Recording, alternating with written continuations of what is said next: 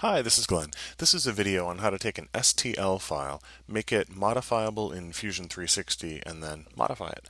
So the first thing I'm going to do is get my STL file in. To do that, I open this left side window in Fusion 360, and then I'm going to click on the little cloud icon. Once I've got the cloud icon, I'm going to drag my STL file onto here, and I'm going to click Upload and let it do its little thing. Okay, once the upload is done, then I've got the pick over here on my left side, and this is a little guitar pick that I'm going to modify for my cousin. So I've got a new project open over here. I'm going to right click that and do Insert into Current Design. It's going to drop, I have to save it, so I'm going to save this as guitar pick, and then I'm going to insert the guitar pick into the current design. Now, it's not rotated the way I want it to be rotated, so I'm going to click on this axis of the rotation, and I'm going to spin it to -90 degrees, and then I'm going to hit OK. So now I've got this guitar pick, but if you look at the facets of this, you can see that it's made up of a bunch of triangles, and that's because it starts as an STL file. So STLs don't know that this is one big contiguous surface, or that this is a curve, or that this is a curve. To an STL, this is just a whole bunch of triangles. So what I want to do is convert this into a body that I can edit and merge with other bodies in Fusion 360. To do that, what I want to use is a tool down in here on the mesh body that lets me convert it to some other thing I can't remember the name of right now.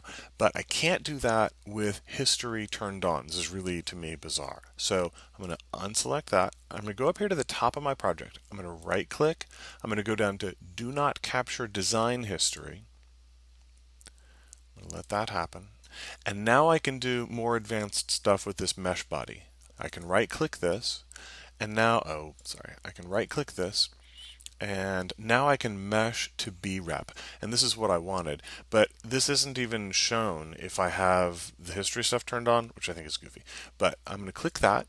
It's going to now convert this madness into a new body, so now it's going to appear up here, and so I no longer need this this silly mesh thing.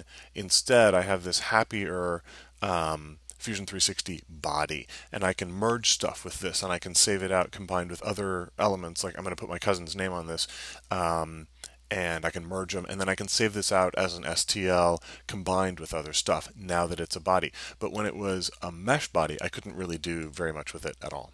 All right, now that I've got that process done, I'm going to turn design history back on.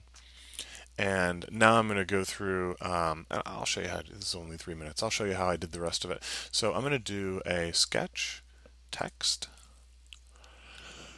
I'm going to go top, because that's kind of the angle that I want to be thinking about. And I'm just going to click over here. And whatever, I'm going to move this in a second. I'm going to do that. I like this Jive Talk font because it's nice and contiguous. I'm going to do that. I'm going to zoom out so I can see everything in the project. I think, there we go. And I'm going to move the name. I'm going to move this over to here. I'm going to redo my fit. Now on this text, I need to make it a little smaller, so I'll grab this little circle down here and it lets me shrink this guy. That's about right. Maybe a little bigger.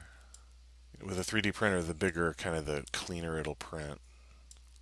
Yeah, that's going to be good. Okay, now what I need to do with this is I need to extrude it. So I'm going to move it so it's away from this because the extrusion stuff doesn't seem to like overlapping with the other thing. So I'm going to hit E to extrude. I'm going to click this. I'm going to extrude it out 1 millimeter. I'm going to hit OK. And then when I go home, I should see a little 3D of my cousin's name and a 3D of the pick.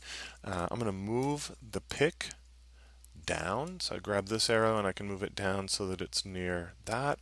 I'm going to redo fit so that they're sort of in the same space. I'm going to go to the top.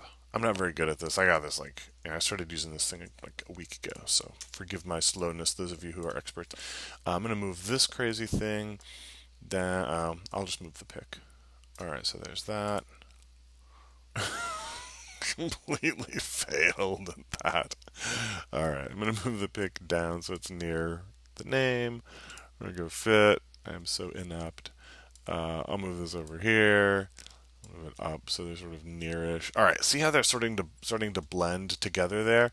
If I go to the right view, I can probably see this a little easier.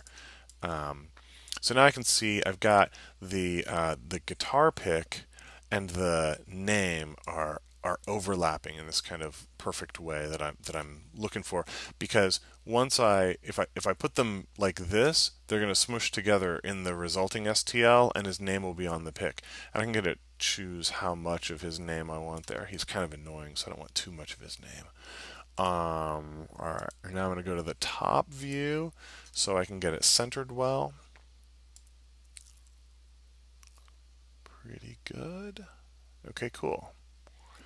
And then maybe I can hit OK somehow. No, apparently I can't hit OK. All right, I'll just hit Enter. Maybe that'll work. No, I hit Escape and lost all my changes. Oh well, I'll redo it. Okay, I redid it and came back. So this is how the final thing looks, which is pretty good, I think. And so now I can, over here, I can right-click on the top-level object, and I can save this whole thing out as an STL, which is exactly what I wanted to start with. Had I done it the other way, I wouldn't have been able to. And the workflow I've been using is I open then the STL in Cura to make sure that the object looks right and all that. So here's how it looks in Cura. And it seems like it's always rotated funny in Cura. I don't know why. But if I do that, then everything works out. And I can see that it looks pretty good. Yeah. And I'm still printing with a raft because I'm noob. And I'll save this out to a toolpath. I'll just save it there. And then the other thing that I've been doing as a final check is to open it up in this Repetier host to confirm that, yeah, everything looks right. It's got the raft, it's got the name, the path and all that looks good. So everything looks fine here. And so I am ready to print. So I hope that helps. The main weirdness is that when you bring an STL in, it's not editable. And so you have to do not capture design history. And then when you select that STL mesh body, then you'll be able to convert it into a regular body, and then you can merge it with your cousin's name. Hope this helps. Bye.